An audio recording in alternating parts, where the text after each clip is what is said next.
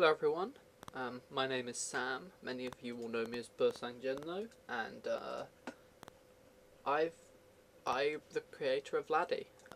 Also Vahn, which is a conlang, but you know, it's slightly less relevant, and also some other stuff. Program. I work for a company called Codebase IT. This is not a project that's tied in with them though. You can also probably tell that I have my morning voice because I'm doing this fairly early in the morning.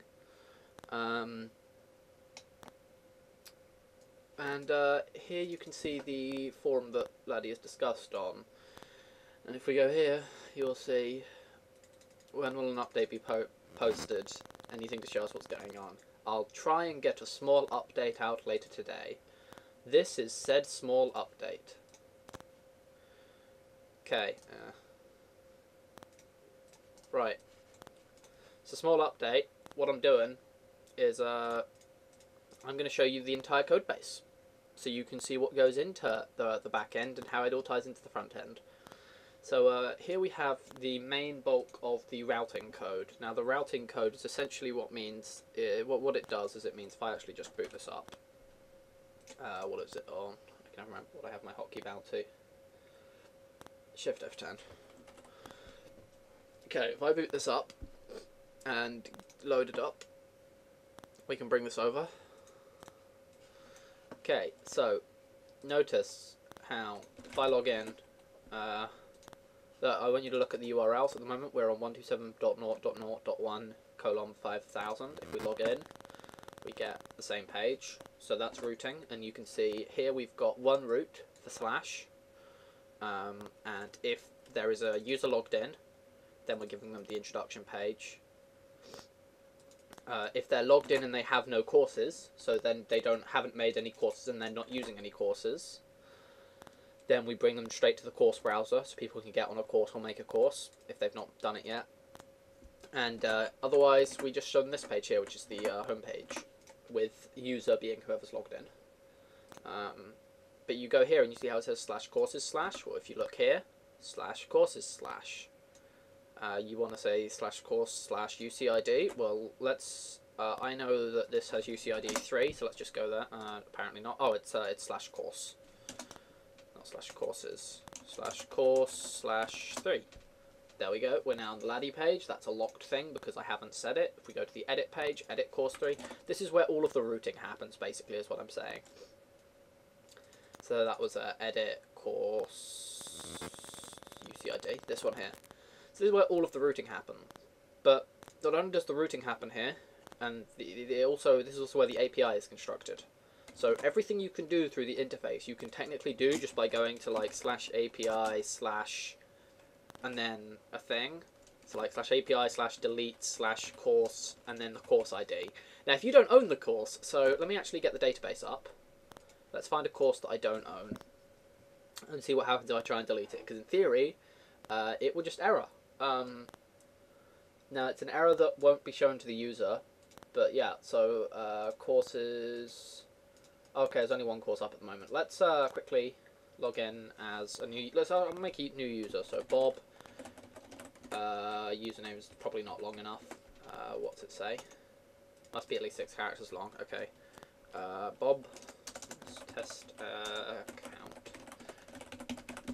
Okay, and we register. And we log in. Let's test account and password. Log in. This is all keyboard navigable, but yeah. Okay, so you see how, because we're not on a course, we can join one or we can make one. Well, let's quickly make one. I'm going to call it some dumb course. I'm just sort of showing off how some of this stuff works. So here we go. There's nothing here. We could add stuff, we could edit stuff in, we could create lessons, we could add contributors. We're not going to do any of that. All we're going to do is log out and log back in as me. I'll show you the keyboard navigation there. And if I pull up the database again, what we should see is that there's now something called some dumb course here. Yeah, some dumb course. So this is owned by user 3, but it has UCID 6. So technically, if I go to /API/course, I believe, no, is it/API/delete/course, and then it was ID 6. notice how it just brought me back here. Now, in theory, that course should still exist. If that course doesn't exist, that's a bug I need to fix. Oh yeah, and look, you see the course still exists here. So I was unable to delete it. If I put in course 3, it would delete it. So like, I've got this whole API that, I mean, you can only do stuff with if you've got the right access. It's all built up here. There's one other thing, and that's, if you notice how all of these end in a slash, that means if you go to /courses without a slash, it will add the slash, and if you go to /courses with a slash, it will just go there. There is one that doesn't, and that is /version. What this basically means here is that if you go to /version, you get this page which tells you the version. So here we're on pre-release version 2, which is a part of the LLADI 2 development set, which has version 0.2.x. If I add a slash here, it's not going to go anywhere. So like this is what all the routing does. So now each one of these API roots, because remember those are just the roots for the API, makes a call to an API function. So like this one here is to delete a key. So if I go into one of the lessons I own, here you see how it has these keys. So this has 1, 2, 3, 4, 5 keys in it. So if I delete this, this is going to go to API/lesson 1 delete key 13. API lesson 1 delete key 13. Anyway, and here it's going to call this API remove key. Now if we go into the API, this is actually the code for the API, and we can find remove key. Here we go. This is what the code does, and you'll notice that it creates it uses this thing called key.remove, where this key is whatever key we pass in, and that key is built up in the model. So this can be a little bit hard to understand. Basically, this here controls all the roots. Then we have the API, which controls all of the doing things, and this is where errors are detected. So say, for example, let's go to the create account. Create, no, what is it? Account. User. What did I call the make user one? Register, okay. So you see it will error if you've got less than 6. If your username or password is less than 6 characters long, it's going to error you out. And it'll set the correct, appropriate error message for you. Or if you try and make a user with a username that already exists, that'll error you out as well. So yeah, this is where error handling is done, but it's all done through the model. So here, if we see, we're going to try and create a username, or we're going to try and build a user, if user, where the username is the username that we've grabbed out of the form, so the register form, if they exist, but basically we've created this username object. And we're gonna set up a username or password. We're gonna build a new user, and then we're gonna register that user. Now this register function here happens in the model. So if we go to the user model, class user, here we are. Here we're in the user model, and we look. They will have a register function, and this will effectively add a user to the database. So all of the database stuff happens in the model, because that's effectively where each part is modeled, as it were. Each bit of the database is converted into a model that the code can use. The API is where all of the error detection is done. And the routing, which is called init, is where all of the routes are planned out and how you can navigate. So that's all there is to it, right? Wrong. This is just the back-end code. So the front end is powered by a thing called Materialize CSS, which is a godsend because everyone knows I am shit at interface design. This Materialized CSS, it's a CSS framework that lets you do many, many useful things and makes my life orders of magnitudes times easier. Anyway, but on top of that, you also have this thing called the ginger. So let's pick a page where quite a bit of ginger happens. Let's go to, what should we go to? Let's go into, there's a bit of ginger here, there's a lot of ginger here. Okay, so this page here is edit lesson 1. Now if we actually go to /edit/lesson/ULID, here we are. You'll see how it calls if you're allowed to be here, essentially. So if you're not logged in, it'll bring you home, and if you don't own the course or you're not a contributor to the course, it'll bring you home. But we're gonna build the page for edit-lesson.html. So let's go to that edit-lesson.html. It's here. So this looks like regular HTML, right? But it's got these things in it. So these are ginger. So let's go to the first bit of ginger right here. H3. Course title, lesson title. Course title, lesson title. Let's go down a bit. Error. If there are any errors, which there aren't at the moment, let's make an error. What's the easiest way for me to make an error? I genuinely don't know. It's fairly difficult to cause errors to happen. If there was an error, it would appear in a red box there. And then we have all of the links. So back here, back to the course editor, that links to a specific course. So that's a piece of Ginger that basically says we need to go to this page with this link. If we go down to the keys, for key in lesson.keys, if it's not the last one, we do endifs, and we kick out all of these keys. This is all powered by what's called the Ginger 2 templating engine, which is at ginger2.poku, something like that. Is it ginger.poku? ginger.poku.org. This is where Ginger 2 exists.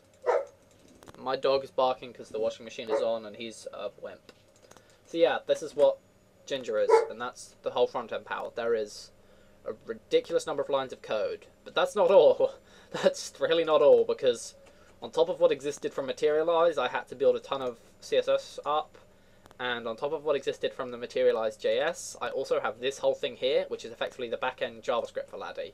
This does not much like fancy stuff. Mostly it just like gives me a bit more freedom with the design. And you'll see some stuff with background images happening here. I don't even know what this is doing at this point, to be honest. Oh, that's for the lesson percentages, fair enough. So that's how you can see how far you are for a lesson, which I haven't shown you. But yeah, so this is the interface, and really I've just used this as an example to take you through the back end, so sort of adding keys and stuff here. How it all works in the front end, I mean, you'll see that all when I release tutorials, but really what this was about is showing you the amount of work that has to go into a single feature. Like, a feature that's actually missing at the moment that I'm currently coding is you notice these buttons here, the delete buttons. If I click one, we get an error because it doesn't do anything and the key's still there. That's because I haven't written the root for that yet. So I go down to the root. It's not an API root because the API roots are limited roots anyway. Actually, it is an API root, which is fine because it means I don't have to restrict it. But here, yeah, it just pass. It doesn't do shit. I could have it return hello YouTube. Let's do that. Now whenever I click on one of these links, it's just going to say hello YouTube. It's not actually going to do anything useful, but I mean, hello YouTube. So that's what I'm coding next, and that's just so people can, if they add a limit by mistake, get rid of it. Yeah, this is a big project. I mean, lines of code, it's ridiculous, like 300 lines of code, like just in the core stuff, like none of the web front ends or anything, just the back end. That's like 260. This is 270, so that's like 600 on my own. This is 410, so that's over 1,000 lines of code just like built up on my own over time. But then you've got all of the web stuff and all the front end and all the CSS and the JavaScript. I think the whole thing comes out as a little bit over 2,000 lines of code, 2,500-ish. It's a big project, and you guys only ever see like a tiny bit of it, so I'm hoping to sort of, I mean, what you see is when I give screenshots of this front end, so like I might show, here's what the course page looks like, you can search for a course, like, I don't know, what did I call that other course I added? It was some dumb course. Oh yeah, notice how it's not here, because it has no learners. Only courses that people are actually learning will show up in this course browser. But yeah, let's find it. There you go, some dumb course. We have to search for it because it doesn't have any learners. But yeah, it's there. We can search for course as well if we wanted to find it, because I'm a good programmer. B space C, any string that's in this, I think will turn it up.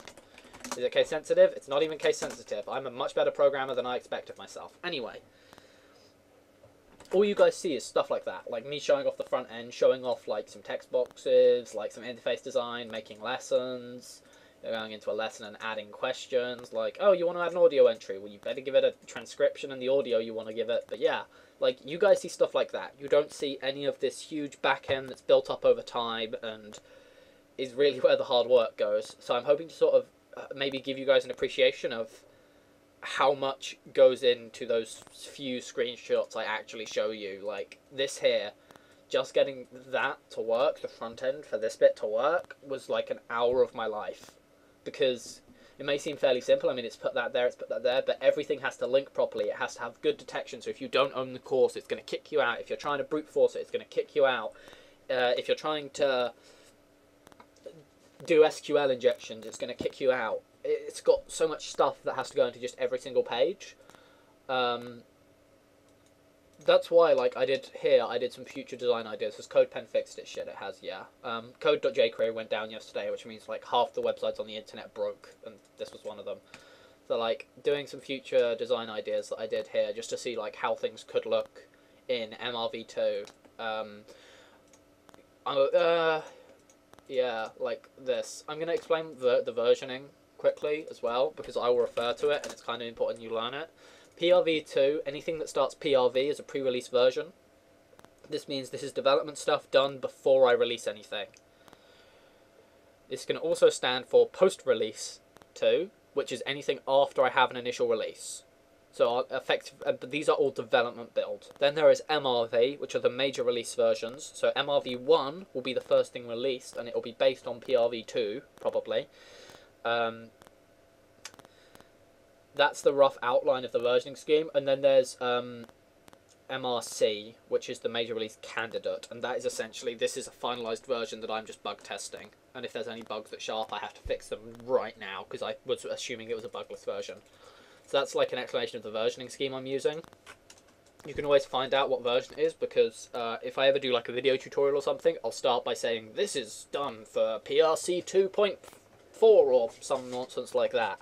And so you can just go to /version and see if your version's changed and like whether or not the tutorial is still going to be relevant to you. That's pretty much everything I wanted to talk about, so I'm going to like pack it up. Thank you very much for watching, and yeah, hopefully you'll see some more work done on this as time goes on, and I can get a release at some point, at some time. Yeah. Alright, bye.